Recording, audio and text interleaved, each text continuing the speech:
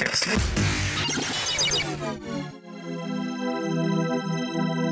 demystify what goes on behind the therapy room door. Join us on this voyage of discovery and co-creative conversations. This is The Therapy Show, Behind Closed Doors podcast, with Bob Cooke and Jacci Jones. So welcome back to episode 126, and what we've snuck this one in because I think it's quite a good title, and we might end up doing two podcasts on this, a part one and a part two, or a part three as well. We don't know. We're just going to go with it and see what happens. But the topic is important psychotherapy books, a review. Yes. Now, I probably was more, I don't know if I was more insistent on these podcasts. On my own website, bobcooke.org, and on the Manchester Institute of Psychotherapy, there's over 100 reviews of psychotherapy books, because I collect psychotherapy books like no one else in the world, I think. I agree. I thought, how can we sort of do all these podcasts without reviewing at least some of the important psychotherapy books? And then I thought, well, if we go down this road, the next 40 podcasts are going to be on these topics because I'll go through them. So we're just picking out the some, if you like, of what I and Jacci think are important books, not necessarily from transaction analysis. In fact, the two or three we're going to be discussing here, one of them, which is one of my favorite books, Staring to the Sun, is by Irvin Yalom. In fact, we could start with that, as I've mentioned it. Start with that one, yeah. Yeah, so I've this book, not read it, so I'm completely at your mercy with this one, Bob. Yeah, but we can talk about the themes of the book. Yeah, absolutely. You'll have lots of thoughts, I think. Yeah. So this book is, I know off air you said, Jacci, that on Audible is 7 hours. Yeah. But actually, I only think it's about 100 pages. So I was surprised to hear you say that, because I've been listening to Harry Potter books recently. Yeah. Philosopher's Stone and Order of the Phoenix and goodness knows what. They're very long books, and they're more like 21 hours. So if anybody likes books, especially Harry Potter, read them. They're great, much better than the films. But let's get back to this. So a very important psychotherapy book, which I think psychotherapists per se, counsellors per se, should think about reading, is a book which came out about 20-odd years ago by a very famous psychoanalyst, psychotherapist. He calls himself actually an existentialist psychotherapist. So even though he has a psychoanalytical background and a psychotherapy background, he calls himself an existentialist. He's very, very popular, very well known throughout the world, and especially in the United Kingdom. And his name is Irvin Yalom, Yalom. He's 93 now, and he still sees clients. That's amazing. Yeah, and he's written many, many books. His first book was called Love's Executioner, about 40 years ago. And what he takes is vignettes from many of his clients' works. And so he's somebody who wrote up notes after treatment, successful treatment of clients. Now, I always wish I had, by the way. I never really did. One of my supervisors I've been seeing for 15 years or so, he writes notes up every session. And he's 62, so he's seen many, many clients. And he's got records and records and records. And Irvin Yalom did the same thing, basically. So these vignettes and tales are from the narratives of his clients. So his first book, which I think must be 30 years ago, which is called Love Executioner, is a series of 10 or 11 of his clients,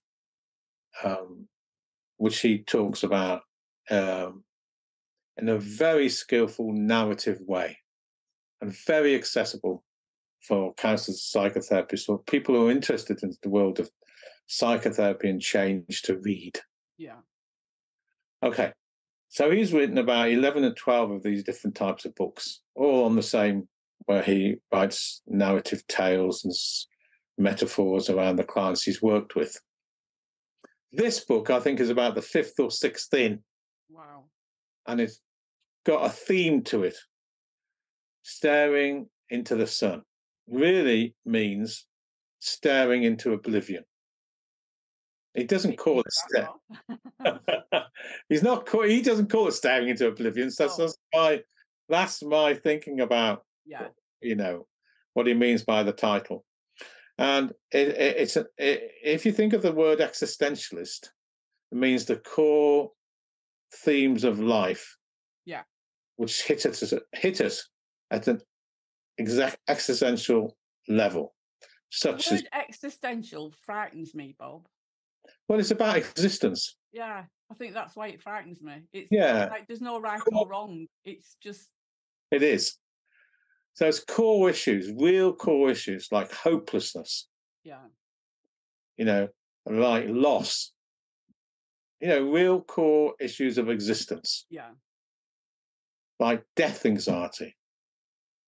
Like, these are core issues around existence, not necessarily about, how we get on in relationships or communication breakdowns. They may lead to core existential issues of hopelessness and loss or death anxiety or whatever it is. But when you call yourself an existentialist, you're dealing with those core issues. And just a few that you've mentioned there about loss and grief and death and all those sorts of things, they are topics that we will all come across at some point in our life. Always. Without a shadow of a doubt. Yeah. Yeah, always. And they may trigger off really deep issues around our own mortality, our own existence on this planet. Yeah. Issues around leaving this planet. So these issues can get triggered off in our life cycle. Yeah. And often those feelings at an existential level are often always there under the surface. Even though we don't think about it, they're there on our conscious level and may get triggered off by significant, pivotal points in our own history. Yeah. And I suppose for a lot of them, because they are deep and meaningful questions, we don't really want to go there. No. And what's interesting about this is, I've always said this, I've never smoked. But for all smokers, or people who are not smokers, they will know that on cigarette packets, there's a sign which says, these are damaging to your health. Yeah. Now, I'm not saying that should be on the front door of every psychotherapist or counsellor's office. What I am going to say is that often when we come in with certain issues, like communication breakdowns, or come in with issues around anxiety maybe, as the person starts working on those issues, they may be triggered off down layers to different parts of our psyche and psychological history, which we may never thought about for ages. Yeah. I mean, you know that, don't you? You know that somebody absolutely. comes in with X, yeah. and they may be really the etiology of what they're talking about was way back in their history. Yeah. And they suddenly say, I don't know how I've started talking about this. Yeah, I don't know where that's come from. Yeah. I don't know where that's come from. And then the therapist says, well, would you like to explore this a bit more? And suddenly they're exploring their sense of hopelessness from being a 2 or 6 year old or whatever we're talking about. And remembering issues of when they were being defined or bullied and they felt hopeless. We could go on, couldn't we? Yeah. And if I had a pound or even a 10p for every time a person said exactly what you just said there, how did I get here? I'd be a very rich man. Yeah, absolutely. I think it happens pretty much in every session. I have no idea where that came from. A client will say, yeah. Mm. So, in looking at this book, Staring into the Sun, I think it's a lovely title. Yeah, it's really about, I've said staring into oblivion. What I mean by that is really, centering or reflecting on issues of our own mortality. What happens next when we leave the planet? Anxiety, which come up all the time, which can be triggered by, what I've just said, loss or mortality issues. Because in this book, he starts off talking about a central theme, which is, from his position, that all of us from birth carry echoes of anxiety with regards to leaving this planet, or what he calls death anxiety, which is generally there in what he might even want to call generalized anxiety. I don't think he does, because general anxiety is a DSM term, but he's talking about that sitting beneath a lot of our issues, if you want to put it that way, is this echoes of anxiety to do with living and dying on this planet. And they can get triggered off to a much more intense level through mortality issues. Yeah. So I was reading this book. So this is when I read it about 8 or 9 years ago. I'd just been into hospital until I don't very rarely go into hospital, by the way. But this is about 1964. No, sorry, about 8 years ago, sorry. And it was for a rotary cuff injury, which is really a very, very small operation. Yeah. But I was reading the book after it, and I think something was triggered inside me, probably from that operation, and I've been reflecting on my own mortality anyway, which triggered off many vivid dreams and anxiety issues. Later on in my life, we're now going back to about 4 years, when I went into hospital for a very serious heart surgery, which was a very different ballgame altogether. I had more intense anxieties about existence. So I think these crises in our life can trigger off anxiety issues which have been there for quite a long time. And Yalom, and that's the theme of Yalom's book. Yeah. It's interesting. I think the first time I thought about my own mortality was when I became a mum. And I can remember I had this real strong fear that if I died, they wouldn't remember me. It wasn't about dying. That was the only fear that I had, was that if I died when they were young, they wouldn't remember who I am. Well, it is about death, isn't it? Yeah. About your death and not being on this planet and how people accept things. But when I think about people having, death anxiety, I think that it's about how they're going to die. And I don't think that's the case a lot of the time, is it? Well, I think that's the cognitive, that could be cognitive thinking. If you explored underneath that, though, and say, as a therapist like me. Yeah. Oh, that's interesting. And what feelings do you feel as you think about this? Or, what's happening in your body as you think about this?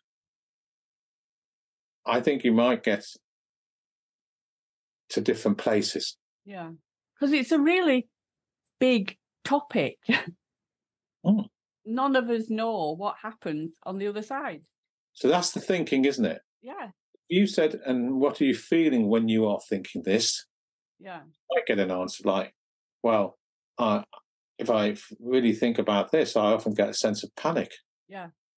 Well, when I think about this, I freeze and find myself my body's gone really stiff with fear. Or when you talk about what I feel, I feel quite numb. Underneath the thinking, it's often repressed feelings. Yes. Now, also, what Yalom does in this book, which I think is really important for therapists and counsellors, is a template or a treatment plan of how to work with people who express death anxieties. Interesting. So there's a 10-point plan, or however many points, on how to work with people who present anxieties around loss or death. Not from just general presentation. I mean, not many people walk in and say, look, I have anxieties of death. They might do. I could easily have walked into my therapist and said, oh, look, just had this triple heart bypass, and out of that has come panic and fear and death and etc. But usually these anxieties, which have been there since birth, Yalom would argue, may be triggered off by many other life crises. And you work underneath the surface, you come to these feelings. Yeah. He presents a chapter on how to work with this. Now that's quite useful for a therapist to have in the toolbox anyway. Do you know what I mean? To know how to work with that. And definitely many life crises. I mean, I was just thinking of, and it was in the paper talking about how, two people's unexpected deaths for various reasons, and how the son who found them was coping with this, and the anxiety and the panic attacks and the nightmares and the visions. And here we are, right into loss, hopelessness, lack of control, unpredictability. Yeah, absolutely. And to have a treatment plan like Yalom talks about is a useful toolbox, isn't it? It's useful to have in your toolbox. Yeah. Well, the other thing I think like about Yalom is his readings are very accessible. It's not long, convoluted psychotherapy, language, if you like. It's like really down-to-earth language. Good. That's my sort of book then. And there's quite a lot of metaphors. I know he talks about metaphors, and he talks about clinical vignettes and examples, but they're very accessible. Very, very accessible. Good. Yeah, I like the sound of that. Like I have actually downloaded it on Audible, then I'm going to listen to it because it does sound really interesting. Yeah. And the treatment plan's good. Yeah. Yeah. So it's a book, Irvin Yalom, Staring into the Sun. I can't remember when it was published. I would have imagined 15 and 20 years ago, easily. If you bought it on Amazon, it's in paperback, so it's not going to be expensive. Yeah. But he is one of the foremost existentialist psychotherapists in the world. And he's still alive, and he's still seeing clients. And if you want to then take another little book, which I think you'd find interesting as a counsellor and a psychotherapist, or even if you're interested in what happens behind closed doors in the psychotherapy sessions, his first book, which is at least 30 years ago, is actually Love's Executioner. Yeah. Yeah. And I think, for me personally, if I find somebody that I can relate to or that I enjoy the way that they're writing, I'm more likely to read more of their books. When you're talking just his name and then saying he's an existential, I kind of went into my thinking and think that's going to be way above my own intellect. But then when you're saying it's very down to earth and easily accessible and metaphors, I've completely changed. Yeah. Really, yeah, I understand what you're saying. Existential psychotherapy is a long name, but it simply means therapists who work with core existential issues of existence in this world.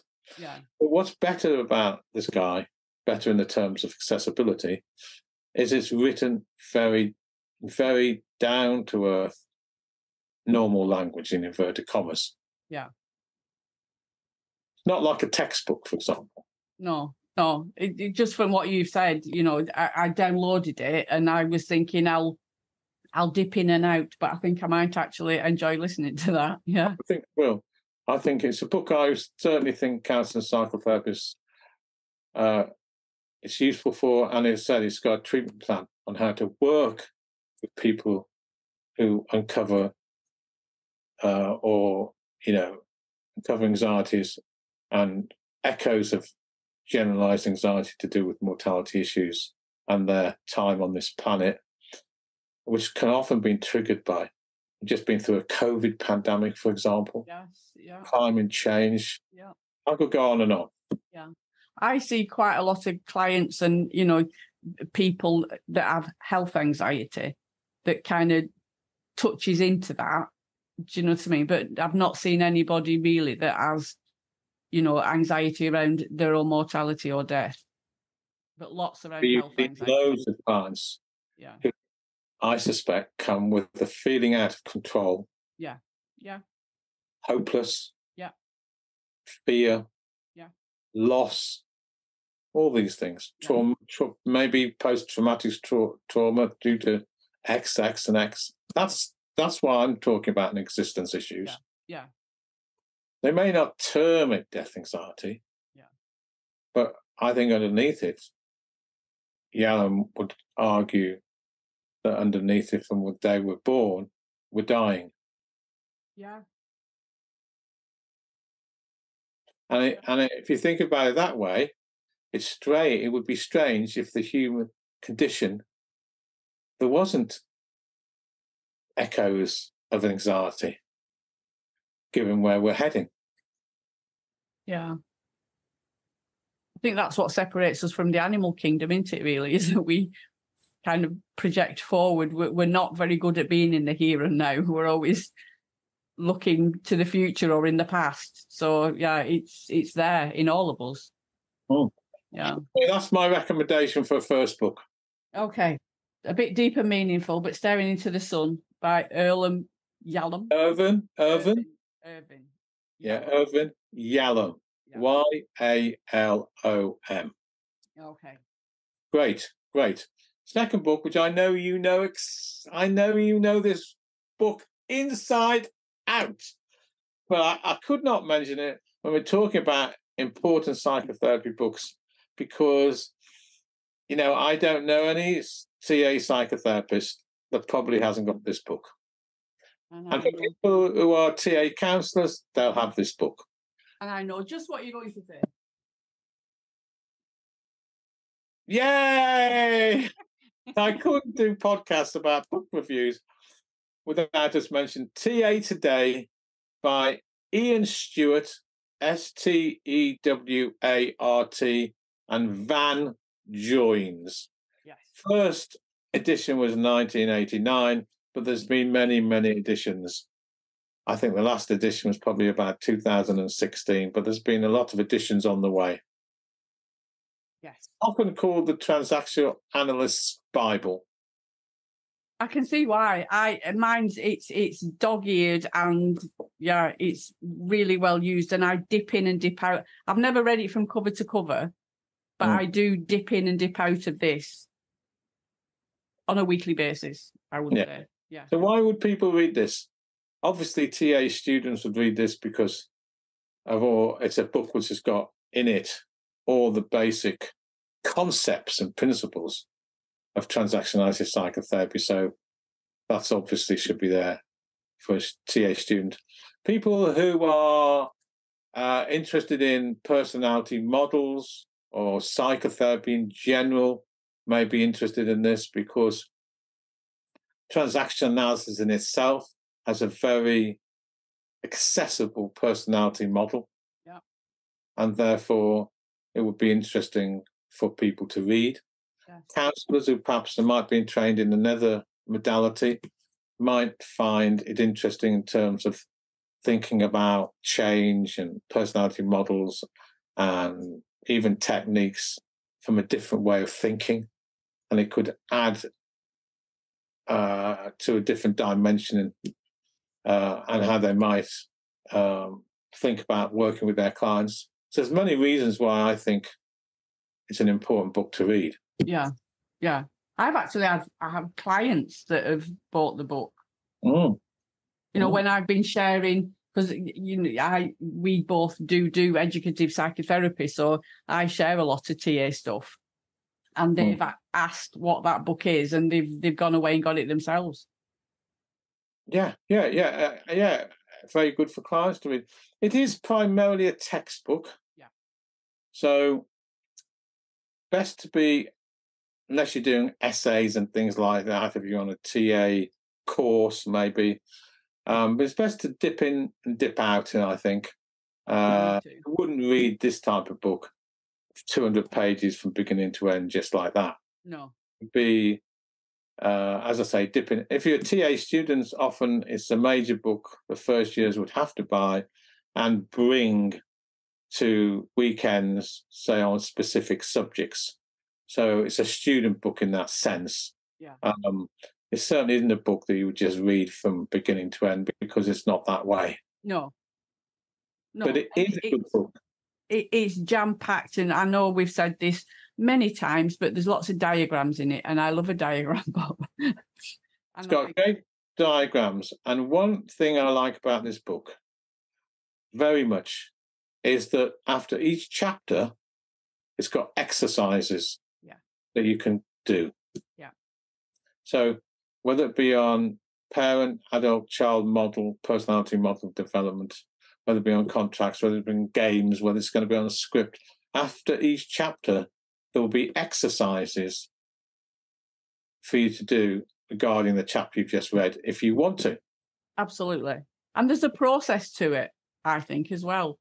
The chapter before leads on to the one that follows, and it kind of builds up as it goes along. So you don't go into it and it's really heavy from the first bit. It kind of eases you into TA gently, I think. I do like it. And it's called an introduction to transactional analysis. Yeah, it's not advanced. No. Yeah. No. And it also has case studies as well, as you go along. So it's, I think, an accessible book. It's taken over as the major textbook in TA as we talk in 2023. Even though there are many other TA books, it's still, I think, the major book that TA students would have. And you'd be hard pushed to probably find a TA therapist that, in the United Kingdom particularly, that wouldn't have that book on their bookshelf. Yeah. Well, it's on mine. So I wanted to just sort of bring that in, because it's important anyway for TA people, but I think it's important for all people who are interested in change, and specifically counsellors and therapists who are interested in different modalities and ways of thinking. Or they might have heard of transactional analysis and think, well, what is that? And this isn't a bad book to read, to just understand some of the introductory ways of thinking by the originator, actually, of transactional analysis, who was Eric Berne, who was a psychiatrist, was a psychotherapist, and he died very unfortunately of a double heart attack in 1960 on Carmel Beach in California. So, TA's got his roots quite a long way back. Yeah. But this is a book that goes through a lot of the concepts he talked about in I think, even a more accessible way than the original books that he wrote. I've got a couple of the books that he wrote, and I find them very difficult to read. They're very 60-ish in the language, and I need to read the paragraphs over a couple of times before I can take it in, if that makes sense. Yeah. So this is TA Today. Yes. Ian Stewart and Vann Jones, first edition, 1989.